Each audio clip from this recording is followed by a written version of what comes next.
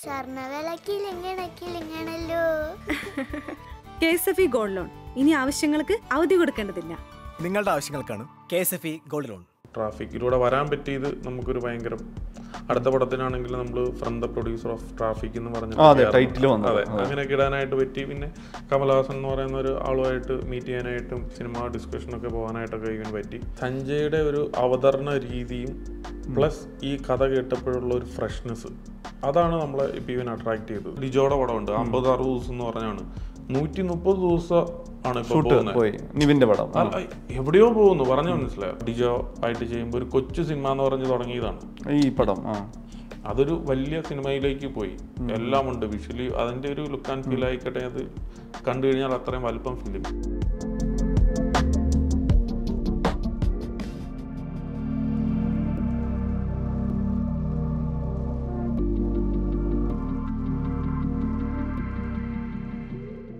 Listin സ്റ്റീഫനാണ് Q സ്റ്റുഡിയോയിൽ. ലിസ്റ്റിൻ, നമ്മൾ ആദ്യം കാണുന്നതും സംസാരിക്കുന്നതും എനിക്കൊന്ന് ലിസ്റ്റിൻ്റെ ആദ്യത്തെ സിനിമയും ആദ്യത്തെ ഇൻ്റർവ്യൂവിൻ്റെ സമയത്താണ്. കാരണം വെച്ചാൽ ഇന്ത്യ വിഷൻ്റെ ഫ്ലോറിലേക്ക് വരുന്നു. ട്രാഫിക് കഴിഞ്ഞിട്ടാണ്. എനിക്കൊന്ന് അന്നുള്ള രാജേഷ് അടക്കമുള്ള എല്ലാവരും കൂടി നിർബന്ധിച്ച് ഒരു വിധത്തിൽ അവിടെ എത്തിക്കുകയാണ്. അവിടെ എത്തിയപ്പോഴും ലിസ്റ്റിൻ പറഞ്ഞു സംസാരിക്കാൻ റെഡിയല്ല, ഇൻ്റർവ്യൂ ഒന്നും വേണ്ട, സിനിമ ഓടട്ടെ, ലിസ്റ്റിൻ സംസാരിക്കാനില്ല എന്ന്. ലാസ്റ്റ് ലിസ്റ്റിൻ ഞാനന്ന് സംസാരിച്ചപ്പോൾ ലിസ്റ്റിൻ പറഞ്ഞത് സിനിമ തുടർച്ചയായി ചെയ്യണമെന്ന് ആഗ്രഹമൊന്നുമില്ല, പ്രൊഡ്യൂസർ ആകാൻ ആഗ്രഹിച്ചിട്ടില്ല, അങ്ങനെ സിനിമയ്ക്ക് വേണ്ടി നിശ്ചയിച്ചിറങ്ങിയ ഒരാൾ എന്നുള്ള നിലയ്ക്കല്ല ലിസ്റ്റിൻ സംസാരിച്ചത്. ആഗ്രഹമുള്ളൊരു സിനിമയുടെ ഭാഗമായി എന്നുള്ളത് മാത്രമായിരുന്നു തീരുമാനം. പക്ഷേ ട്രാഫിക്കിന് ശേഷം കാണുന്നത് ചാപ്പാക്കുരിശാണ്, ഉസ്താദ് ഹോട്ടലാണ്, പിന്നെ ചിറകൊടിഞ്ഞിങ്ങനാവുകളും ഹോൾഡാറും ഒക്കെ നോക്കിക്കഴിഞ്ഞാൽ മലയാള സിനിമയിൽ നമ്മൾ 2011 കണ്ട ഒരു ഭയങ്കര പാത്ത് ബ്രേക്കിംഗ് ആയിട്ടുള്ള ഒരു ട്രാഫിക്കിലൂടെ ഉണ്ടായ ഒരു വഴിത്തിരിവ്, ആ വഴിത്തിരിവിൽ വഴി വെട്ടുക മാത്രമല്ല തുടർന്നുള്ള പുതിയ പുതിയ റോഡും സർവീസ് റോഡൊക്കെ ഉണ്ടാക്കുന്നിടയിൽ ഒരു ഗെയിം ചേഞ്ചറായിട്ട് ലിസ്റ്റിനുണ്ടായിരുന്നു. ശരിക്കും ലിസ്റ്റിന് ആ പ്രായത്തിൽ ഈ സിനിമകളൊക്കെ ചെയ്യാമെന്ന് തോന്നലുണ്ടായതിന് പിന്നിൽ എന്തായിരിക്കും? ഉറപ്പായും ആ സ്ക്രിപ്റ്റിൽ ഇത് ഞാൻ ചെയ്താൽ അവിടെ ഒരു സക്സസ് ഒക്കെ ആഗ്രഹിച്ചിട്ടുള്ളതാണല്ലോ. ലിസ്റ്റിൻ അന്നൊക്കെ തീരുമാനമെടുത്തത് എങ്ങനെയായിരുന്നു? ട്രാഫിക് ചെയ്യാൻ നേരം, ചാപ്പാക്കുരിശ് നേരാൻ നേരം, ഉസ്താദ് ഹോട്ടൽ ചെയ്യാൻ നേരത്ത് ഈ സിനിമകൾ സംഭവിക്കുന്നതാണ്. ട്രാഫിക് എന്ന് പറയുന്ന സിനിമ ഞാൻ നിർമ്മിക്കുന്നതിന് മുമ്പ് പല ആളുകളുടെ അടുത്തും സമീപിച്ചതാണ്. പക്ഷെ ആർക്കും അത് ഇഷ്ടപ്പെട്ടിട്ടില്ലായിരുന്നു, അല്ലെങ്കിൽ അവർ എന്തോ അതിന് ഓക്കെ പറഞ്ഞിട്ടില്ലായിരുന്നു. പക്ഷെ എൻ്റെ സമയമായിട്ടുണ്ടാവും, അതുകൊണ്ട് ഞാനത് കേൾക്കും, അതിൻ്റെ അകത്തൊരു താല്പര്യം പ്രകടിപ്പിക്കും, രാജേഷ് പിള്ളേനെ വിളിക്കും. രാജേഷ് പിള്ള പിന്നീട് എന്നെ കാണാനായിട്ട് എറണാകുളത്തും വരുവും. അങ്ങനെ അഡ്വാൻസ് കൊടുത്ത് പിന്നെ സഞ്ജയ് ഈവൻ കണ്ട് സഞ്ജയ്ക്കൊക്കെ അത് കഴിഞ്ഞിട്ടാണ് അഡ്വാൻസ് ഈവൻ കൊടുക്കുന്നത്. അപ്പം എന്നോട് പ്രൊഡ്യൂസർ മാറിയിരിക്കും. അതെ അതെ. അപ്പോൾ അതുകൊണ്ടിട്ട് എന്നോട് പറഞ്ഞു കഴിയുമ്പോൾ അന്നൊരു വിശ്വാസമൊക്കെ ഇവൻ തോന്നിയിട്ടില്ലായിരുന്നു. പക്ഷെ പിന്നീട് അതൊരു ഒരു ചരിത്രമായി മാറുകയാണ് ഉണ്ടായത്. ട്രാഫിക്കിലൂടെ വരാൻ പറ്റിയത് നമുക്കൊരു ഭയങ്കര അടുത്ത പടത്തിനാണെങ്കിൽ നമ്മൾ from the producer of traffic എന്ന് പറഞ്ഞ അതെ അങ്ങനെയൊക്കെ ഇടാനായിട്ട് പറ്റി. പിന്നെ കമൽഹാസൻ എന്ന് പറയുന്ന ഒരു ആളുമായിട്ട് മീറ്റ് ചെയ്യാനായിട്ടും സിനിമ ഡിസ്കഷനൊക്കെ പോകാനായിട്ടൊക്കെ ഇവന് പറ്റി. തമിഴ് ചെയ്യാൻ ആഗ്രഹം പ്രകടിപ്പിച്ച് അപ്പോൾ കമൽഹാസനുമായിട്ടായിരുന്നു ചെയ്യേണ്ടത്. അപ്പോൾ അങ്ങനെ പുള്ളി അദ്ദേഹം 100 days സെലിബ്രേഷൻ ഇവിടെ വരുവും മൊമെൻറ്റോസ് ഡിസ്ട്രിബ്യൂട്ടൊക്കെ ചെയ്തു. പക്ഷേ എന്തുകൊണ്ടിട്ട് ആ പ്രോജക്റ്റ് അദ്ദേഹമായിട്ട് ചെയ്യാനായിട്ട് സാധിച്ചില്ല. പിന്നീട് അത് തമിഴിലെ തന്നെ രാധിക ശരത് കുമാറുമായിട്ട് ചേർന്നാണ് ചെന്നൈയിൽ ഒരു നാൾ എന്ന് പറയുന്ന സിനിമ ചെയ്തത്. അതും അവിടെ നല്ല സക്സസ് ആയിരുന്നു. പക്ഷേ അതിനെ തുടർന്ന് കുറച്ച് തമിഴ് സിനിമകളും ചെയ്യാനായിട്ട് പറ്റി. നിങ്ങളുടെ ഒരു കൊളാബറേഷൻ ഉണ്ടായി രാധിക ശരത് കുമാറും. പിന്നീട് വീണ്ടും തിരിച്ച് ഇവിടെ വന്ന് ചാപ്പാക്കുരിശ് ചെയ്തു, ഉസ്താദ് ഹോട്ടൽ ചെയ്തു, ഹോൾഡറിയും അങ്ങനെ. ഇപ്പം ട്രാഫിക് നമ്മളെല്ലാം കണ്ട് എക്സൈറ്റഡ് ആവുന്നു. മലയാള സിനിമയിൽ ആ സമയത്ത് സംഭവിച്ചിരിക്കുന്ന ഒരു സിനിമയുടെ മോഡലല്ലല്ലോ, അല്ലെ കഥ പറച്ച രീതിയല്ല എന്ന് പറയുന്നു. ലിസ്റ്റിന് എന്തായാലും മലയാളത്തിലും തമിഴിലൊക്കെ ആ സമയത്ത് ഹിറ്റാവുന്ന സിനിമകളിലൂടെ സഞ്ചരിച്ച ഒരാളാണല്ലോ പ്രേക്ഷകൻ എന്നുള്ള രീതിയിൽ. ഇപ്പം ട്രാഫിക് ഇത് പ്രേക്ഷകർ സ്വീകരിക്കുന്നതാണ്, ഇതിലൊരു മാറ്റമുണ്ട് എന്ന് മനസ്സിലായത് എപ്പോഴായിരുന്നു? അതിൻ്റെ തിരക്കഥ കേട്ടപ്പോൾ ഏത് ഘട്ടത്തിലാണ് ഇത് ചെയ്യാമെന്ന് തീരുമാനിച്ചത്? അങ്ങനെയല്ല, സഞ്ജയുടെ ഒരു അവതരണ രീതിയും പ്ലസ് ഈ കഥ കേട്ടപ്പോഴുള്ള ഒരു ഫ്രഷ്നെസ് അതാണ് നമ്മളെ ഇപ്പം ഇവൻ അട്രാക്ട് ചെയ്തത്. സിനിമ ഇത് വർക്കൗട്ട് ആകാൻ ചാൻസ് ഉണ്ട് എന്നുള്ള തോന്നൽ മാത്രമേ ഉള്ളൂ. അല്ലാണ്ട് ഇത് ഓടും 100% ഓടും, ഇതൊക്കെ ഇങ്ങനെ സംഭവിക്കും എന്നുള്ളൊരു പ്രവാചകനായിട്ടൊന്നും എനിക്കതിപ്പോൾ ഫീൽ ചെയ്തില്ല. ഇതൊരു സാധ്യതയുള്ള സിനിമയാണ്. ഇതിനൊരു ഡിഫറെൻറ്റ് കോൺസെപ്റ്റ് അവർ പറഞ്ഞിരുന്നു. ചെന്നൈ നടന്നൊരു കാര്യമാണ്. അപ്പോൾ ഒരു ട്രാൻസ്പ്ലാന്റേഷൻ ഇവിടുന്ന് വണ്ടി വേറെ സ്ഥലത്തേക്ക് പോയി. അപ്പോൾ അതിന് വേണ്ടിയിട്ട് കൂട്ടു നിൽക്കുന്ന പോലീസുകാരും അങ്ങനെയുള്ള കാര്യങ്ങളൊക്കെ പറഞ്ഞു കഴിഞ്ഞപ്പോൾ പിന്നെ പുള്ളിയുടെ അവതരണ രീതിയിൽ നമുക്കൊരു ഒരു ഒരു ഒരു ഭയങ്കരമായിട്ട് ഒരു ഇമ്പാക്റ്റ് ഫീൽ ചെയ്തു. പിന്നെ ഒരു ക്രിക്കറ്റ് ലൈവ് കളി കണ്ടുകൊണ്ടിട്ട് ഇവന് ഇരിക്കുമ്പോൾ ഉള്ള രീതിയിലൊക്കെ പുള്ളി ആ കഥ അങ്ങ് പറഞ്ഞു കഴിഞ്ഞപ്പോൾ നമുക്ക് ഭയങ്കര അറ്റാച്ച്മെൻറ്റ് അതിനോട് ഇവൻ തോന്നി. അങ്ങനെ അത് സംഭവിച്ചു. സക്സസ് നമുക്ക് ആർക്കും ഡിഫൈൻ ചെയ്യാൻ പറ്റത്തില്ലല്ലോ. പിന്നെ ഇതൊക്കെ ഒരു ഇന്നവർക്ക് വിധിച്ചിട്ടുള്ളതാണെന്നുള്ളൊരു സാധനം ഉണ്ടല്ലോ ഇതിൽ. ചില നല്ല സിനിമകൾ ഓടാതിരുന്നിട്ടുണ്ട്, അത്ര വലിയ മഹത്തരമല്ലാത്ത സിനിമകൾ ഭയങ്കരമായിട്ട് ഓടിയിട്ടുണ്ട്. സോ ഇതൊരു ഗാംബ്ലിംഗ് ഫീൽഡാണ്. സോ എങ്ങനെ വേണേലും സംഭവിക്കാം. അപ്പോൾ മനീഷ് നാരായണൻ ഇന്നതായിട്ട് തീരണം എന്നൊരു വിധി ഉണ്ടെങ്കിൽ അത് സംഭവിച്ചിരിക്കും.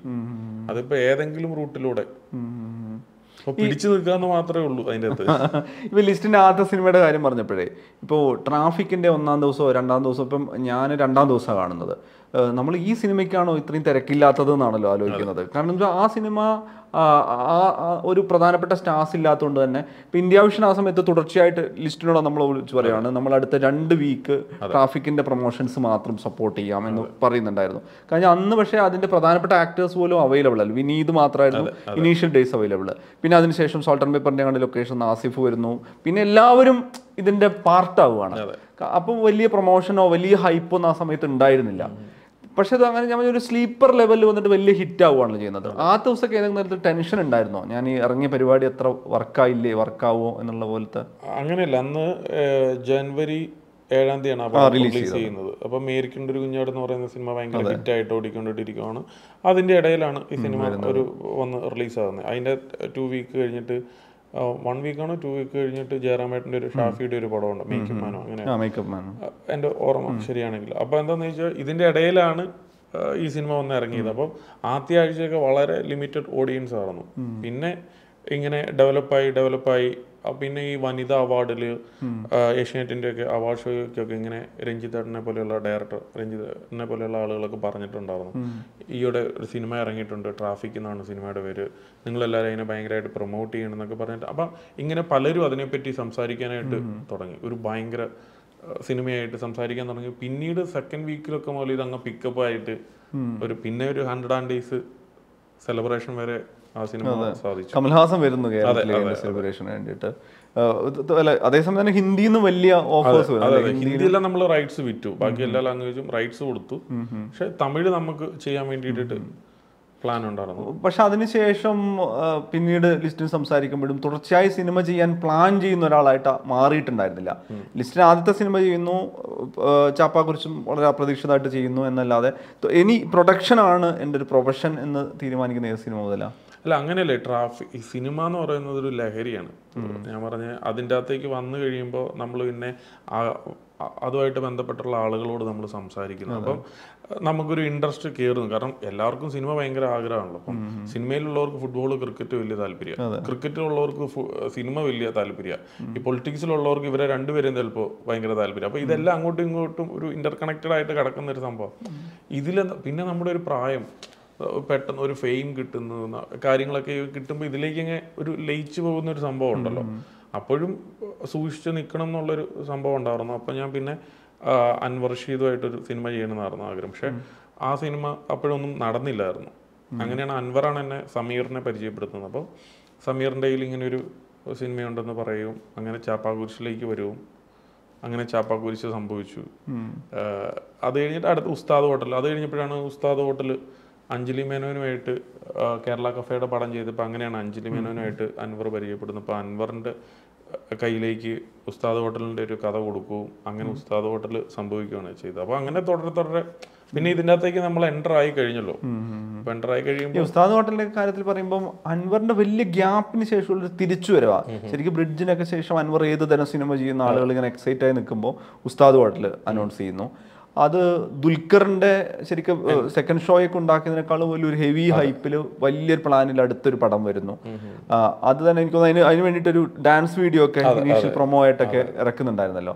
ഇപ്പോൾ അൻവർ ഇത് ലിസ്റ്റിനുമായി ചേർന്ന് ചെയ്യാമെന്നൊരു തീരുമാനമൊക്കെ ഉണ്ടാവുമല്ലോ. എന്ന് വെച്ച് കഴിഞ്ഞാൽ ലിസ്റ്റിൻ താരതമ്യേന പ്രായം കൊണ്ടും പരിചയസമ്പന്നത കൊണ്ടും ചെറുപ്പത്തിലുള്ള ഒരാളാണ്.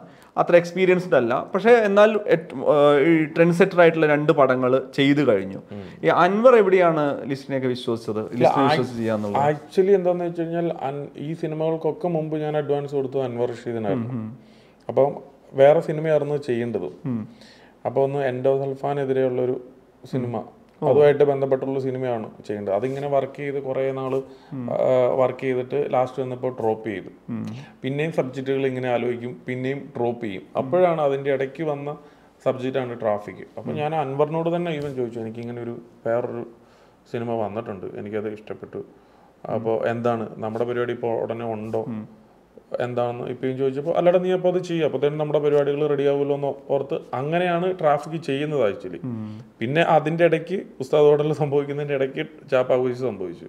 അപ്പോൾ തന്നെ കറക്റ്റ് ഓണായി. ഉസ്താദ് ഹോട്ടലിൻ്റെ കഥ അപ്പോഴാണ് അൻവറിനത് ഓണാകുന്നത്. അപ്പം ഞങ്ങൾ ഓട്ടോമാറ്റിക്കലി നേരത്തെ തന്നെ കമ്മിറ്റ്മെൻ്റ് ഉള്ള ആൾക്കാരാണല്ലോ. അപ്പോൾ ഉസ്താദ് ഹോട്ടൽ അങ്ങനെ സംഭവിച്ചതാണ്. അപ്പോൾ തന്നെ ഞാൻ പ്രൊഡ്യൂസർ ആയി കഴിഞ്ഞല്ലോ. അതെ, ഇപ്പോൾ ട്രാഫിക് ആണെങ്കിൽ അതിൻ്റെ ഒരു പാതി വഴിയിലാണ് അതിൻ്റെ ഭാഗമാവുന്നത്. ചാപ്പാക്കുഷ് ആണെങ്കിൽ അൻവറുമായിട്ടൊരു കൊളാബറേഷൻ നടക്കുമ്പോൾ അൻവറിൻ്റെ കൂടി റെക്കമെൻഡേഷൻ വരികയാണ്.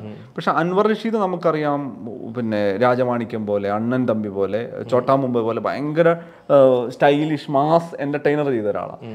ലിസ്റ്റിൽ അൻവറിനെ സമീപിക്കുമ്പോൾ അൻവറുമായിട്ടൊരു സിനിമ എന്നുള്ളതായിരുന്നു പ്ലാൻ, അല്ലെങ്കിൽ അൻവർ ചെയ്ത ചോട്ടാ മുംബൈ പോലെയോ അണ്ണൻ തമ്പി പോലെയോ രാജമാണിക്യം പോലത്തെ ഒരു പടം എന്നുള്ളതാണ് എന്ത് ആലോചനയായിട്ട് അങ്ങോട്ട് പോയത്?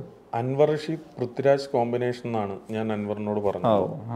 അപ്പോൾ എനിക്ക് അപ്പോൾ രാജമാണിക്യം, ചോട്ടാ മുംബൈ, അണ്ണൻ തമ്പി, ബ്രിഡ്ജ് എല്ലാം കഴിഞ്ഞ് നിൽക്കുന്ന അൻവർ റഷീദ് അടുത്തത് എനിക്ക് വേണ്ടിയിട്ട് ചെയ്യാമെന്ന് സമ്മതിക്കൂ.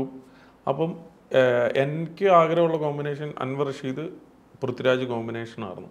അപ്പോൾ ആ കോമ്പിനേഷനിലാണ് ഞാൻ പറഞ്ഞ എൻഡോസൾഫാനുമായിട്ട് ബന്ധപ്പെട്ടുള്ളൊരു സബ്ജക്റ്റ് റെഡിയാവും, അത് വർക്ക് ചെയ്യും, പിന്നീട് അത് ഉപേക്ഷിക്കുകയും ചെയ്തു. അതിൽ പൃഥ്വിരാജ് ആയിരുന്നു നായകനാകേണ്ടിയിരുന്നത്. ശരിക്കും സിനിമ തുടങ്ങാനിരുന്നത് പൃഥ്വിക്കൊപ്പം കൂടിയാണ്. അല്ലേ? അതെ, അങ്ങനെയാണ് ഞാൻ അൻവറിനോട് പറഞ്ഞത്. എൻ്റെ ആഗ്രഹം അതായിട്ടാണ്. പക്ഷെ ആ സബ്ജക്റ്റ് സംഭവിച്ചില്ല. പിന്നീട് ഉസ്താദ് ഹോട്ടലിൻ്റെ കഥ അഞ്ജലി മേനോനുമായിട്ടിരുന്നപ്പോൾ അത് സംഭവിക്കൂ. അത് എന്നിലേക്ക് ഓട്ടോമാറ്റിക്കലി ഞാനുമായിട്ട് കമ്മിറ്റ്മെന്റ് ഉള്ളത് കൊണ്ടിട്ട് ആ സിനിമ എന്നിലൂടെ സംഭവിക്കുമായിരുന്നു. ഇപ്പം നമ്മളിത് സംസാരിക്കുന്ന സമയത്ത് ഗരുഡൻ തിയേറ്ററിൽ നിറഞ്ഞ സാഹസിൽ പ്രദർശനം തുടരുകയാണ്. തൊട്ടു മുമ്പുള്ള ബോസ് നോക്കിയാൽ അങ്ങനെ കമേഴ്ഷ്യൽ സക്സസ് ആയിട്ടില്ല. അതൊരു വലിയ ഉത്സവകാലത്താണ് വരുന്നത്. അപ്പോൾ എപ്പോഴും സിനിമയിൽ സെറ്റ് ബാക്ക് ഉണ്ടാവും, കം ബാക്ക് ഉണ്ടാവും. പ്രൊഡ്യൂസറെ സംബന്ധിച്ചിടത്തോളം ആക്ടറിൻ്റെ അത്ര പിന്നെ സേഫ് സോണിലായിരിക്കില്ല എപ്പോഴും പ്രൊഡ്യൂസർക്ക്. കാരണം പ്രൊഡ്യൂസർക്ക് ചിലപ്പോൾ ഒരു വലിയ തുക നഷ്ടം വന്നു കഴിഞ്ഞാൽ അടുത്തൊരു പടത്തോടെ അത് റിക്കവർ ആവാൻ പറ്റുക എന്നൊക്കെ ഉള്ള റിസ്ക് ഫാക്ടറൊക്കെ ഉണ്ടാവുമല്ലോ. ലിസ്റ്റിനെ സംബന്ധിച്ചിടത്തോളം ഈ 12 വർഷത്തെ സെറ്റ് ബാക്കും കം ബാക്കും അതിനെങ്ങനെ ലിസ്റ്റിൻ ഡിഫൈൻ ചെയ്യുന്നത്? അല്ല, അങ്ങനെയല്ല. എനിക്ക് ഉയർച്ച താഴ്ചകൾ ഇപ്പോൾ ഇവനുണ്ടായിട്ടുണ്ട്. കാരണം നമ്മളൊരു ഭയങ്കര എഡ്യൂക്കേറ്റഡ് ആയിട്ടുള്ള അല്ലെങ്കിൽ ഭയങ്കര വിവരമുള്ള ഒരാളൊന്നുമല്ല. പക്ഷേ ഈ ഫീൽഡിൽ നിൽക്കാൻ പറ്റുന്ന അതിനുള്ള വിദ്യാഭ്യാസം, അതിനുള്ള കഴിവും അതിനുള്ള സ്മാർട്ട്നെസ്സും ഉണ്ടെന്ന് ഞാൻ വിശ്വസിക്കുന്നതുകൊണ്ടിട്ടാണ് ഞാൻ ഇതിൽ നിൽക്കുന്നത്. പിന്നെ ഉയർച്ച താഴ്ചകൾ അതിനെ നമ്മൾ ഫേസ് ചെയ്തിട്ട് തന്നെ ആവണം. പക്ഷെ വരുന്ന സമയത്ത് പ്രായം 22 ഈ പറഞ്ഞ നമ്മൾ ഈ സംസാരിക്കുന്ന മെച്യൂരിറ്റിയിലായിരിക്കില്ല അന്ന് കാര്യങ്ങൾ എടുക്കുന്നത്. ചിലപ്പോൾ ടെൻഷൻ, കരച്ചിൽ, പ്രശ്നങ്ങൾ അതൊക്കെ വരാമല്ലോ. കാരണം വെച്ചാൽ നമ്മളുടെ കയ്യിൽ നിന്ന് ചോർന്നു പോവുകയാണല്ലോ. അടുത്ത സിനിമ ചെയ്യാനുള്ള മൂലധനം ഉണ്ടാക്കണം, കൂടുതൽ പടം ചെയ്യണം. ചിലപ്പോൾ ഒരു വലിയ തിരിച്ചടി വരുന്ന സമയത്ത് ഇപ്പോൾ ഈ പറയുന്ന ഒരു കോൺഫിഡൻസും മറ്റേ പ്രാപ്തിയൊക്കെ തുടക്കകാലത്തുണ്ടായിരുന്നു. ഒരു സിനിമയൊക്കെ എന്തെങ്കിലും തിരിച്ചടി നേരിട്ടാൽ, റിലീസ് വൈകിയാൽ, സാമ്പത്തിക നഷ്ടം വന്നാലൊക്കെ. അല്ല, അങ്ങനെയല്ല. ഇതെല്ലാം സംഭവിക്കണല്ലോ. നമ്മൾ എല്ലാം നല്ലതിന് വേണ്ടിയിട്ടാണ് നമ്മളിത് ചെയ്യുന്നത്. ഓക്കെ, നമ്മളിപ്പോൾ പേപ്പറിൽ ഇത് കൂട്ടുമ്പോൾ ഓക്കെ ഇത് അവിടെ നിന്ന് കിട്ടും, ഇത് ഇവിടെ നിന്ന് കിട്ടും, ഇത് ഇങ്ങനെ കൊടുക്കും, ഇത് ഹിറ്റാവും, നമ്മൾ ഇങ്ങനെയാകും, ഇതൊക്കെ നമ്മൾ പ്ലാൻ ചെയ്യാണല്ലോ. അപ്പോൾ ഇതൊക്കെ നമ്മൾ നെഗറ്റീവായിട്ടാണ് ചിന്തിക്കുന്നതെങ്കിൽ ഇതൊന്നും ചെയ്യാതിരുന്നാൽ മതി. അപ്പോൾ ഓട്ടോമാറ്റിക്കലി ഇത് ചെയ്ത് കഴിയുമ്പോൾ നമ്മൾ ഉദ്ദേശിക്കാത്ത ഒരു റിസൾട്ടാണ് നമുക്ക് സംഭവിക്കുന്നതെങ്കിൽ ഓഫ് കോഴ്സ് നമ്മൾ ഡൗൺ ആവും. ഡൗൺ ആയി കഴിയുമ്പോൾ നമ്മൾ കഥകൾ പറയാനായിട്ട് നമുക്ക് സമയമില്ല. ഇതിനെ ഫേസ് ചെയ്യുക എന്നുള്ളതാണ്. ഫേസ് ചെയ്യുക എന്ന് പറഞ്ഞു കഴിഞ്ഞാൽ പിന്നെ അങ്ങനെ ഒരു കാല് പുറകോട്ടില്ല. പിന്നെ അപ്പം എല്ലാം സ്പീഡിൽ ചെയ്യേണ്ടതായിട്ട് വരും. എല്ലാത്തിനും ഭയങ്കരമായിട്ട് കോൺസെൻട്രേറ്റ് ചെയ്ത് ചെയ്യാനായിട്ട് ഇവൻ പറ്റിയെന്ന് വരത്തില്ല. പിന്നെ നമ്മളൊരു ഒരു ഹിറ്റ് കിട്ടുമ്പോൾ അല്ലെങ്കിൽ നമ്മളൊരു നല്ല ലെവലിലാവുമ്പോഴാണ് വീണ്ടും ഈ കോൺസെൻട്രേഷനും വീണ്ടും ഈ എന്താ പറയുക ഒരു നോക്കിയും കണ്ടും ചെയ്യേണ്ട ഒരു ലെവലിലേക്ക് വരിക. അതിൻ്റെ ഇടയ്ക്ക് ഉണ്ടാകുന്ന ഗ്യാപ്പ് ഉണ്ടല്ലോ, അതിന് ചിലപ്പം ഒരു സ്പീഡ് കൂടുതലും കാര്യങ്ങളെല്ലാം ഇപ്പം ഇവനുണ്ടാവും. കാരണം ഈ അപ്പ് ആൻഡ് ഡൗൺസ് ഉള്ളതിൻ്റെ പേരിൽ. പക്ഷെ നമ്മളിപ്പോൾ നോക്കുകയാണെങ്കിൽ ഇപ്പോൾ ബാറ്റ്സ്മാൻ്റെ ഒക്കെ സ്ട്രൈക്കിംഗ് റേറ്റ്, പെർഫോമൻസ് റേറ്റ് എന്ന് പറയുന്നത് ലിസ്റ്റിൻ്റെ 12 വർഷം എടുത്ത് നോക്കിക്കഴിഞ്ഞാൽ മലയാളത്തിലെ ഏറ്റവും എണ്ണപ്പെട്ട സിനിമകളെന്ന് പറഞ്ഞ് കയ്യിലെടുക്കാവുന്ന സിനിമയിൽ ഏറ്റവും പ്രധാനപ്പെട്ട സിനിമ ലിസ്റ്റിൻ്റെ കൂടെയാണ്, അല്ലെങ്കിൽ മാജിക് ഫ്രെയിംസിൻ്റെ ടൈറ്റിലാണുള്ളത്. കമേഴ്ഷ്യൽ സക്സസ് നോക്കിക്കഴിഞ്ഞാൽ ഒരു പോസ്റ്റ് കോവിഡ് കമേഴ്ഷ്യൽ സക്സസ് നോക്കിയാൽ കടുവ പോലെ, ജനഗണമന പോലെ, ഇപ്പം ഗരുഡൻ പോലത്തെ ഒരു വലിയ തിയേറ്റർ ഹിറ്റ് ഉണ്ടാക്കാവുന്ന സിനിമകളും കയ്യിലെത്തുന്നുണ്ട്. ഉറപ്പായും ലിസ്റ്റിൻ്റെ ഒരു പ്ലാൻ, ആലോചന, ലിസ്റ്റിൻ പറയുന്ന എസ്സിന് കൂടിയുള്ളൊരു വെയിറ്റ് ആണല്ലോ അത്. അല്ല, ഇപ്പോൾ ഞാൻ പറയട്ടെ, ഇപ്പം എന്നോട് പറഞ്ഞില്ലേ അപ്പ് ആൻഡ് ഡൗൺസ്, അല്ലെങ്കിൽ ചില സിനിമകൾ ഈവൻ ഫ്ലോപ്പുകൾ, ചില ഹിറ്റുകൾ അവിടെ നിൽക്കട്ടെ, ഹിറ്റുകൾ ഇപ്പം ഈവൻ നമ്മൾ ഉദ്ദേശിക്കുന്നതിനേക്കാളും ലെവലിൽ കൊണ്ടുപോകുന്ന കാര്യങ്ങളാണ്. ചില കാര്യങ്ങൾ ഫ്ലോപ്പ് സിനിമകൾ തന്നെ എന്താണെന്ന് വെച്ച് കഴിഞ്ഞാൽ നമുക്ക് അറിയാനായിട്ട് ഈവൻ പറ്റും. ഇപ്പം ഇതിൻ്റെ ഒരു പ്രോസസ്സിലായിക്കോട്ടെ, അല്ലെങ്കിൽ മറ്റു കാര്യങ്ങളിൽ നമുക്ക് അറിയാനായിട്ട് ഈവൻ പറ്റും. പക്ഷെ ചില സിനിമകൾ എസ് പറയുന്നത്, അല്ലെങ്കിൽ ചില സിനിമകളോടൊപ്പം ട്രാവൽ ചെയ്യുന്നത് അതൊരു ബന്ധത്തിൻ്റെ പേരിലും അങ്ങനെയുള്ള കാര്യങ്ങളാണ്. ഇറങ്ങി വരുമ്പോൾ റിസൾട്ട്, ഇപ്പോൾ എത്രയോ സിനിമകൾ, ചില സിനിമകൾ ഇറങ്ങി വന്നു കഴിഞ്ഞപ്പോൾ ഞാൻ മനീഷിനോട് പറയണം, മനീഷ് അത് ഞാൻ ചെയ്യാനുള്ള കാരണം ഇന്ന കാരണങ്ങളായിരുന്നു, ഈ കമ്മിറ്റ്മെൻ്റ് ഉണ്ടായിരുന്നു. അപ്പോൾ പുള്ളി ചോദിച്ചു ഇതുകൂടെ എന്നാൽ നമുക്ക് ഒരുമിച്ച് അങ്ങനെ ചെയ്താലോ, അല്ലെ അങ്ങനെ അങ്ങ് പറയുമ്പോൾ അതിൻ്റെ അകത്തേക്ക് ഞാൻ ആക്ച്വലി അവിടെ പറയുന്നുണ്ടാവും ഇത് നമുക്ക് ശരിയാവത്തില്ല എന്ന് പറയുന്നൊരു സംഭവമുണ്ട്. പക്ഷെ ഒരു ലോങ് ടൈം റിലേഷൻഷിപ്പിന് വേണ്ടിയിട്ട് നമ്മൾ ചിലപ്പോൾ അവിടെ സഫർ ആവുമായിരിക്കും. അപ്പോൾ നമ്മൾ പറയുന്ന കാര്യങ്ങൾ ചിലപ്പോൾ അവിടെ കേൾക്കത്തില്ല. ഇതൊരു ഗിവ് ആൻഡ് ടേക്ക് ആണ്. അപ്പോൾ ഈ റിസൾട്ട് വന്നിട്ട് നെഗറ്റീവ്ലി സംഭവിക്കുമ്പോൾ ഞാനിത് മനീഷിനോട് ഇപ്പോൾ പറയാണ്, മനീഷ് ഇങ്ങനെയായിരുന്നു അതിൻ്റെ കാര്യം, ഇതാണ് ഞാൻ ചെയ്യാനായിട്ടിരുന്ന കാര്യം, അല്ലെങ്കിൽ ഇത് ഞാൻ ചെയ്യാൻ ഉദ്ദേശിച്ച സാധനം അല്ലെന്ന് പറയുമ്പോൾ മനീഷ് വരുന്നത് അതൊക്കെ എന്തും ആയിക്കോട്ടെ, നിനക്കത് നോ പറയാറുന്നല്ലോ, എന്തിനാ അത് ചെയ്ത് അത്രയും വിഷമിച്ച് ചെയ്തതെന്നുള്ളത് വെളിയിലുള്ള ആളുകൾക്ക് പറയാം.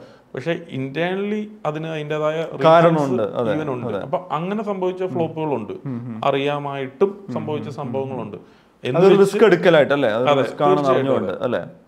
ഒരു യെസ് നമ്മളിപ്പോ ഒരാളുടെ കൂടെ ഒരു യെസ് കൊടുക്കുമ്പോൾ ഒരു കൈത്താങ്ങലായിരിക്കും.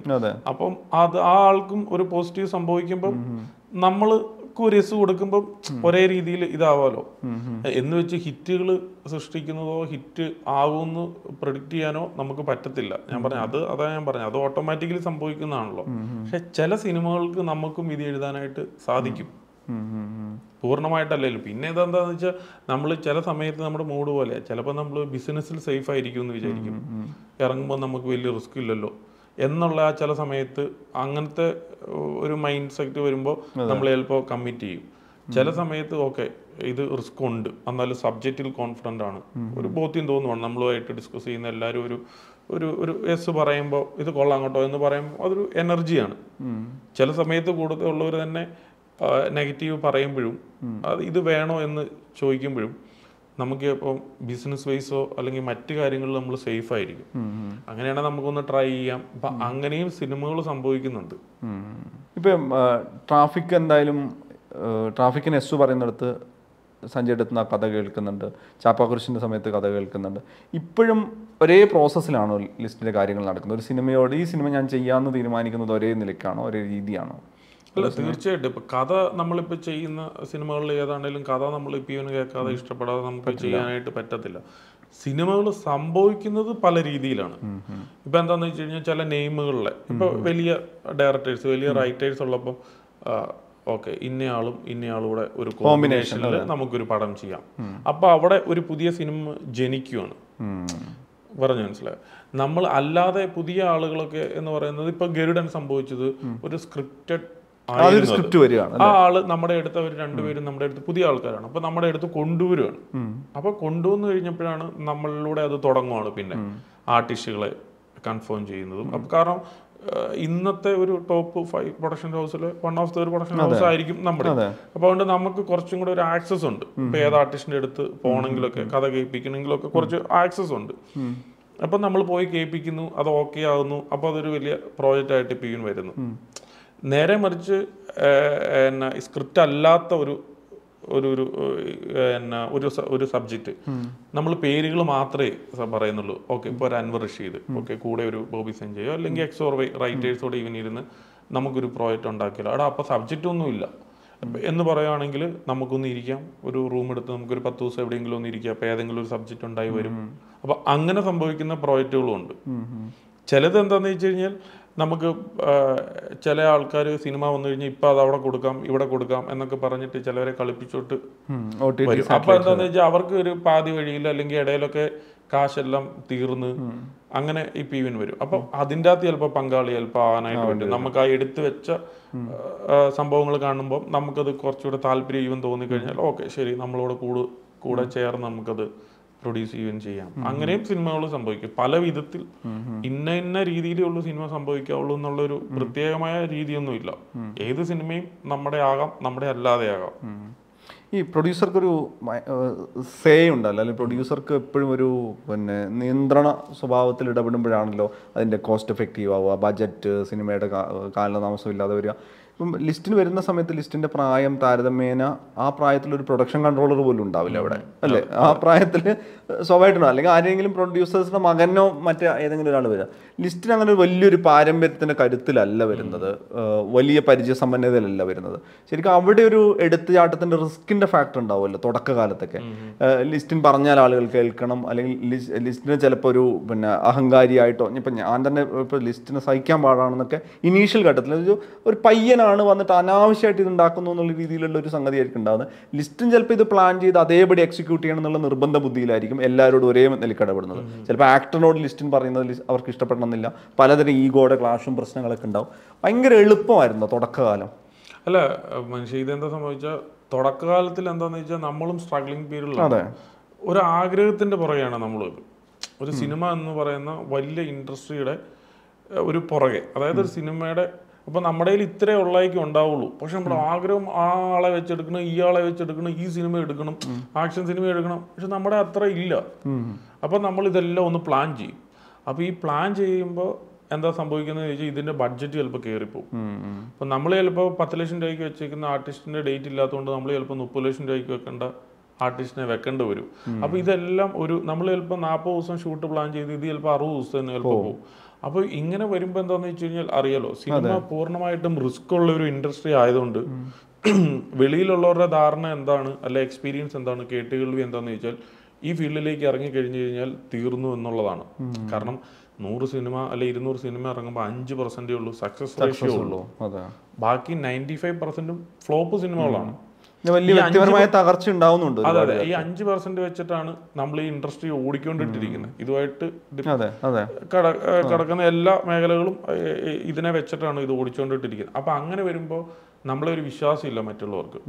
ഞാൻ വന്നിട്ട് മനീഷിനോട് ഒരു 5 ലക്ഷം രൂപ തരാമെന്ന് ചോദിച്ചു കഴിഞ്ഞാലും തരത്തില്ല. കാരണം എന്താ, ഗാംബ്ലിംഗ് ആണ് ഇത്. സിനിമ ഇൻഡസ്ട്രിയിലേക്കാണ് ഇത് ഇറങ്ങുന്നത്. നമുക്ക് പരിചയമുള്ള പേപ്പറിൽ ഞാനായ, വെള്ളി നക്ഷത്രം, മനോരമ, മാതൃഭൂമി എല്ലാം വന്നിട്ടുള്ള സ്റ്റോറികൾ നോക്കുമ്പോൾ ആർട്ടിസ്റ്റൊക്കെ വലിയ ലെവലിലായി, അല്ലെ ഡയറക്ടറും ഒക്കെ ഒരു കുറച്ചുകൂടെ പെർസെൻറ്റേജ് അവർ നല്ല ലെവലായി. പ്രൊഡ്യൂസേഴ്സിന്റെ കഥയെല്ലാം കഥനകഥകളാണ് മജോറിറ്റി കേസുകളിൽ.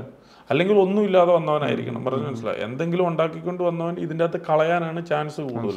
അപ്പോൾ നമ്മൾ ചോദിക്കുമ്പോൾ പൈസയും കിട്ടണമെന്നില്ല, കടം ചോദിക്കുമ്പോൾ പോലും നടക്കണമെന്നില്ല നമുക്ക്. അപ്പോൾ എന്താണെന്ന് വെച്ച് കഴിഞ്ഞാൽ ഈ ഒരു ബോധ്യം എന്നെ പോലെ വന്നവർക്ക്, അല്ലെ എൻ്റെ ഉള്ളിൽ അതുണ്ടോ ഉള്ളതുകൊണ്ടിട്ട് നമുക്കത് പറ്റത്തില്ല കേട്ടോ, ഇത് പറ്റത്തില്ല കേട്ടോ എന്ന് നമ്മൾ ഓട്ടോമാറ്റിക്കലി പറയേണ്ടതായിട്ട് വരും. ചിലപ്പോൾ നമ്മളത് കണ്ടിന്യൂസ്ലി അത് പറയുമ്പോൾ അത് മറ്റുള്ളവർക്ക് ഇഷ്ടപ്പെടുന്നില്ല. കാരണം കേൾക്കുന്നയാൾക്ക് ഇറിറ്റേഷൻ ആയിരിക്കും. അത് എനിക്ക് യഥാർത്ഥത്തിൽ സംഭവിച്ചില്ലെങ്കിൽ ഞാൻ റോഡ് ലെവലിലായിരിക്കും. മനീഷ് മുമ്പേ ഇന്റർവ്യൂവിന്റെ ഇടയ്ക്ക് തുടക്കത്തിൽ പറഞ്ഞതുപോലെ വലിയ പാരമ്പര്യമൊന്നും ഇല്ലാത്തൊരു വ്യക്തി ഇതിൻ്റെ അകത്ത് വന്ന് നിൽക്കുമ്പോൾ, വലിയ ബാക്കപ്പ് ഒന്നും ഇല്ലാത്തൊരു ആളിവിടെ വന്ന് നിൽക്കുമ്പോൾ എൻ്റെ മനസ്സിൽ എപ്പോഴും നടു റോഡ്, ആരും നമ്മളെ മൈൻഡ് ചെയ്യാതെ നടക്കുന്ന ഒരു കാലം, നമ്മൾ വിളിക്കുമ്പോൾ ഫോൺ എടുക്കാത്തൊരു കാര്യങ്ങളൊക്കെയാണ് എൻ്റെ മനസ്സിൽ എപ്പോഴും ഇത് വന്നുകൊണ്ടിട്ടിരിക്കുന്നത്. അപ്പൊ ഇത് വെച്ചിട്ടാണ് ഞാൻ എല്ലാ കാര്യങ്ങളും ഡീൽ ചെയ്യുന്നത്, പറഞ്ഞു മനസ്സിലായി. അപ്പൊ എന്താന്ന് വെച്ചാൽ നമ്മൾ സ്ട്രിക്ട്ലി ചിലപ്പോൾ പറയേണ്ട വരുമായിരിക്കും. നമ്മൾ ക്ഷമിച്ച് ഡിപ്ലോമസിയായി കുനിഞ്ഞ് നിൽക്കാറുണ്ട്. പക്ഷെ എന്താന്ന് വെച്ച് കഴിഞ്ഞാൽ എന്നാലും ഈ പരിപാടി ചിലപ്പോൾ നടന്നു തുടക്കത്തിൽ. പക്ഷെ ഒരു പരിധി കഴിയുമ്പം നമുക്കും ഈവൻ അത് പോകുമല്ലോ, പറഞ്ഞു മനസ്സിലായോ. അപ്പൊ ഞാൻ പറഞ്ഞ അപ്പൊ തുടക്ക കാലഘട്ടത്ത് അങ്ങനെയൊക്കെ ശ്രദ്ധിക്കാറുണ്ട്. അപ്പൊ ഡേയ്സ് കൂടുമ്പോൾ, പൈസ കൂടുതൽ പറയുമ്പോൾ ഒക്കെ നമ്മൾ എന്തെങ്കിലും ഒരു നമ്മളിൽ നിന്ന് എന്തെങ്കിലും ഫൗൾ ഉണ്ടാവുമായിരിക്കും. നമ്മുടെ ചിലപ്പോൾ വർത്തമാനം കയ്യിൽ നിന്ന് ചിലപ്പോൾ പോവുമായിരിക്കും, ചിലപ്പോൾ വർത്തമാനത്തിൽ പോലും ഇഷ്ടക്കേട് ഉണ്ടാവുമായിരിക്കും. അങ്ങനെയൊക്കെ സംഭവിച്ച തുടക്ക കാലഘട്ടമാണ് എൻ്റെ. അപ്പൊ കാരണം ഇതൊന്നും പറയുന്ന ഒരു ബഡ്ജറ്റിലല്ലോ ഇതൊരിക്കലും ഒരു സിനിമ പോലും അങ്ങനെ തീരാറില്ല. അപ്പൊ എന്താന്ന് വെച്ചാൽ നമുക്കപ്പോ ഇങ്ങനെ സംഭവിക്കുമ്പോൾ, അതായത് ബഡ്ജറ്റ് വൈസിൽ ഹൈ ആയിട്ട് പോകുമ്പോൾ നമ്മൾ ഇന്ന് വെളിയിൽ ചോദിച്ചു കഴിഞ്ഞു കഴിഞ്ഞാലും പൈസ തരാനായിട്ട് ആരും ഈവൻ ഉണ്ടാകത്തില്ല. ഇപ്പം ഞാൻ പറഞ്ഞ ഇപ്പം ഒരാള് ഇപ്പൊ പറയാ ഒരു 10 പേരുടെ പേര് പറയുമ്പോൾ അവൻ എൻ്റെ സുഹൃത്താ, ഇവൻ എൻ്റെ സുഹൃത്താ, മറ്റവൻ എൻ്റെ സുഹൃത്താ, അവിടുത്തെ ആൾ എൻ്റെ സുഹൃത്താന്നൊക്കെ പറയുമ്പം ഒരു പരിപാടിയിലേക്ക് ഇറങ്ങി കഴിഞ്ഞിട്ടാണ് ഇപ്പോൾ ഒരു രാഷ്ട്രീയക്കാരനായിക്കോട്ടെ, ഒരു ക്രിക്കറ്റ് പ്ലെയർക്കായിക്കോട്ടെ, ഒരു ഹോട്ടൽ നടത്തുന്ന ആൾക്കായിക്കോട്ടെ, ഈ കണക്ഷൻസ് എല്ലാം ഉണ്ടാവുക. ഒരു സുപ്രഭാതത്തിൽ ഒരു 5 മോർണിംഗിൽ വന്ന് എനിക്ക് ലോകത്തുള്ള എല്ലാവരെയും പരിചയക്കാരനായി കിട്ടത്തില്ല. ഇത് നമുക്ക് സമയമെടുക്കും, ഇതൊരു പ്രോസസ്സാണ്. ഇന്ന് എനിക്ക് ഇൻഡസ്ട്രിയിലുള്ള ഒരുപാട് പേരെ പരിചയമുണ്ട്, അല്ലെങ്കിൽ മറ്റു മേഖലകളിലുള്ള പല ആളുകളെ എനിക്ക് പരിചയമുണ്ട്. ഇത് ഒരു ഫൈൻ മോർണിംഗിലായതല്ല, നാളുകൾ എടുക്കും. അപ്പം ഇപ്പം മനീഷ് തന്നെ പല ആളുകളുടെ പേര് എന്നോട് പറയുകയാണെങ്കിൽ എനിക്ക് ചിലപ്പോൾ എൻ്റെ ഫ്രണ്ട് ആട്ടോ, എനിക്ക് വളരെ പരിചയമുണ്ട് കേട്ടോ എന്നെനിക്ക് പറയാനായിട്ട് പറ്റും.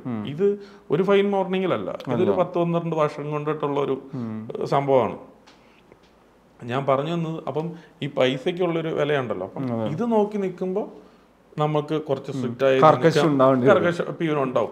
ഇപ്പൊ നമ്മൾ കുറച്ചുകൂടെ സെറ്റപ്പ് ആയി, കുറെ പടങ്ങളൊക്കെ ചെയ്ത് കുറച്ചുകൂടെ പൈസയൊക്കെ ആയി, ഇപ്പൊ നമ്മൾ കുറച്ചുകൂടെ ഒന്ന് പോളിഷ്ഡ് ആയി. പറഞ്ഞോണ്ട് നമ്മൾ അത്രയും ശ്രദ്ധിക്കുക, കുറച്ച് ഡിപ്ലോമസി. ഇപ്പൊ എന്താന്ന് വെച്ചാൽ ഓക്കെ, ഇനിയിപ്പോ പോയാലും നമുക്ക് ഇത്ര വരെ മനീഷ് ചോദിച്ച പോലെ അപ്പ് ആൻഡ് ഡൗൺസ് വന്നിട്ടുണ്ടല്ലോ, ഇനിയിപ്പോ ഒരു ഡൗൺ വന്നാലും നമുക്ക് മാനേജ് ചെയ്യാൻ പറ്റുന്ന രീതിയിൽ നമ്മൾ അതിന്റെ ഫൗണ്ടേഷൻസ് സെറ്റ് ചെയ്തുകൊണ്ടിട്ടിരിക്കും. അപ്പൊ അതുകൊണ്ടിട്ട് പ്രശ്നമില്ല. പക്ഷെ മുന്നേ എനിക്ക് അങ്ങനെ അല്ലായിരുന്നു. അപ്പൊ എന്താന്ന് വെച്ചാൽ ഇപ്പൊ നമ്മളൊരു പൈസ സമയത്ത് ചിലപ്പോൾ കൊടുത്തില്ലെങ്കിൽ അവർ അഡ്ജസ്റ്റ് ചെയ്യും. നേരത്തെ നമ്മൾ ഇല്ലായ്മയുള്ളപ്പോ അവർ അഡ്ജസ്റ്റ് ചെയ്യത്തില്ല. അവര് ചിലപ്പോൾ അത് പറ്റത്തില്ല, ഇത് പറ്റത്തില്ല പറഞ്ഞു മനസ്സിലാവും എന്ന് ചിലപ്പോ പറയും. ഇപ്പൊ നമ്മള് അങ്ങനെയാണ്, നിങ്ങൾക്ക് വേണമെങ്കിൽ ഇപ്പൊ എടുത്ത് ഇവന് ചിലപ്പം തിരിച്ചു തരാനുള്ള കപ്പാസിറ്റി ഉണ്ട് കേട്ടോ, ചിലപ്പോൾ തിരിച്ച് അങ്ങനെ. അത് മാത്രമല്ല ഇവിടുത്തെ ഒരു എസ്റ്റാബ്ലിഷ്ഡ് പ്രൊഡക്ഷൻ ഹൗസ് ആയല്ലോ, അതാ ഞാൻ പറയാം. അപ്പൊ അത് ഇതെല്ലാം കാലം കൊണ്ടുവരുന്ന ചില മാറ്റങ്ങളാണ്. അപ്പൊ ഇതെല്ലാം നമ്മൾ കണ്ടില്ലെന്ന് വെക്കാൻ പറ്റത്തില്ല, എന്നെ മാത്രമല്ല കേട്ടോ. എല്ലാവരുടെയും ഈ പ്രൊഡക്ഷൻ എക്സ്പീരിയൻസ് ചെയ്യുന്ന എല്ലാവരുടെയും ഒരു യാത്ര ഇങ്ങനെയായിരിക്കുമല്ലോ. അല്ല അതെ. ഇപ്പൊ അതുകൊണ്ടിട്ട് ഇപ്പൊ ചില സിനിമകൾ ഇപ്പൊ ഞാൻ ചെയ്യുന്ന ഡിജോയുടെ പടമുണ്ട്, 50-60 ദിവസം എന്ന് പറഞ്ഞാണ്. 130 ദിവസം ആണ് ഇപ്പൊ നിവിന്റെ പടം. എവിടെയോ പോകുന്നു പറഞ്ഞു മനസ്സിലായോ. അല്ല സംബന്ധമേ ഇല്ലാത്ത ഒരു ബഡ്ജറ്റിലേക്ക് ഇപ്പൊ ഇവൻ പോയേക്കുവാണ്. കാരണം എന്നെ സംബന്ധിച്ചും ഞാൻ ചെയ്യേണ്ട ആക്ച്വലി സിനിമ നിവിനെ വെച്ചിട്ടുള്ള സിനിമ അതാണ്. ഇപ്പൊ ബോസ് അല്ല, അതെ ബോസ് അല്ല, ജനഗണമനയുടെ ഡയറക്ടർ സംവിധാനം ചെയ്യുന്ന, പേര് അനൗൺസ് ചെയ്യാത്ത സിനിമയാണ്. ഇപ്പൊ ഷൂട്ട് തീരാൻ പോകുന്നു, പഞ്ചാബിൽ നടക്കുന്ന സിനിമയാണ് ഞാൻ ചെയ്യേണ്ടത്. അതിന്റെ ഇടയ്ക്കാണ് ഞാൻ ഈ ബോസ് ആൻഗോ ഒക്കെ അങ്ങനെ കൈ കൊടുക്കേണ്ട വന്നത്, ചെയ്യേണ്ടതായിട്ടൊക്കെ ഇവൻ വന്നത്. അപ്പോൾ അതിന്റെ ബഡ്ജറ്റ് എവിടെയോ പോകുന്നു പറഞ്ഞു മനസ്സിലായി. ഇത് നേരത്തെ ഉള്ള ഒരു ലിസ്റ്റിൻഷിപ്പിനാണെങ്കിൽ നടക്കത്തില്ല, രണ്ടാവും, ഞങ്ങൾ തമ്മിൽ ഭയങ്കര വാഗ്വാദാവും, അസോസിയേഷനിൽ പോകേണ്ട വരും. അപ്പോൾ ഒരു കമ്മിറ്റി ഇതിന് വരും, എന്താ ചെയ്യുക, ചിലപ്പോൾ എൻ്റെ നീ പ്രോജക്റ്റ് വേറെ ആൾ എടുത്തുകൊണ്ട് പോയെന്ന് പറയും. അപ്പോൾ കുറെ സീനുകൾ ചിലപ്പോൾ കുറഞ്ഞെന്നിരിക്കും, അങ്ങനത്തെ ഒരു സിറ്റുവേഷൻ ആവും. ഇന്ന് ഞാൻ ആ സിനിമയുടെ ഒപ്പം നിൽക്കുവാണ്, അത് സംഭവിക്കും, ഓക്കെ അത് നല്ലത് സംഭവിക്കും എന്നുള്ളൊരു സാധനം ഉണ്ടല്ലോ. ആ സിനിമ നിവിനെ വെച്ചിട്ട് ഹിറ്റാവേണ്ടത് ഏറ്റവും വലിയ ആവശ്യക്കാരിൽ ഒരാൾ ഞാനും കൂടെ ആണെന്ന് വിശ്വസിക്കുന്നതുകൊണ്ടിട്ട് കുറെ കോംപ്രമൈസ്, കുറെ കാര്യങ്ങൾ കണ്ടില്ല, ഓക്കെ അത് ഏതറ്റം വരെ അതിന് പോകാം. അതിന്റെ ബഡ്ജറ്റ് പോലും ഇപ്പൊ പറഞ്ഞു കഴിഞ്ഞാൽ വിശ്വസിക്കാൻ പറ്റില്ല, അങ്ങനെ ബഡ്ജറ്റിൽ കൊണ്ടിട്ടിരിക്കുകയാണ്. സാധാരണ ഒരു സിനിമ 60 ദിവസം 70 ദിവസം കൊണ്ടിട്ട് സംഭവിക്കുന്നതാണ്. ഒരുമാതിരി ഡീസന്റ് സിനിമ കേട്ടോ ഞാൻ പറഞ്ഞ, ഒരുമാതിരി വലുപ്പമുള്ള സിനിമകൾ. ഇത് 130 ദിവസത്തോളം ഷൂട്ട് ഇപ്പൊ ഈവനായി. അപ്പം ഞാൻ ഡിജോ ആയിട്ട് ചെയ്യുമ്പോൾ ഒരു കൊച്ചു സിനിമ എന്ന് പറഞ്ഞ് തുടങ്ങിയതാണ് ഈ പടം. അതൊരു വലിയ സിനിമയിലേക്ക് പോയി, എല്ലാം ഉണ്ട് വിഷ്വലി, അതിന്റെ ഒരു ലുക്ക് ആൻഡ് ഫീൽ ആയിക്കട്ടെ, അത് കണ്ടു കഴിഞ്ഞാൽ അത്രയും വലുപ്പം ഫിലിം. ഞാൻ പറഞ്ഞത് ഡിജോനെ കുറ്റം പറഞ്ഞോ അല്ല, എന്റെ പ്രോജക്റ്റിനെ നെഗറ്റീവായിട്ട് പറഞ്ഞതല്ല, അതിങ്ങനെ അന്നാണെങ്കിൽ ഇങ്ങനെയാണ്. അതാണ് ആ ചോദ്യത്തിന് ഉള്ള മറുപടി ഞാൻ പറഞ്ഞതാണ്. അപ്പം നേരത്തെ ഉള്ള ഒരു ലിസ്റ്റ് ഒരു 8 കൊല്ലം മുമ്പുള്ളതാണെങ്കിൽ ഒന്നെങ്കിൽ ഞാൻ അല്ലെങ്കിൽ അവൻ, അല്ലെങ്കിൽ ഞങ്ങൾ തമ്മില് കാര്യം എനിക്ക് ചെയ്യാൻ പറ്റത്തില്ലല്ലോ. ഇന്നിപ്പം നമുക്ക് കുഴപ്പമില്ലാത്തതുകൊണ്ടിട്ടാണ് അത്. അതെ, അതിന്റെ സാധ്യതകൾ ഇനി ഉപയോഗപ്പെടുത്താന്നുള്ള രീതിയിലാണ് ഇനി ചിന്തിക്കുക. അങ്ങനെ ഒരു പടം വരും അല്ലേ, അതാണ്.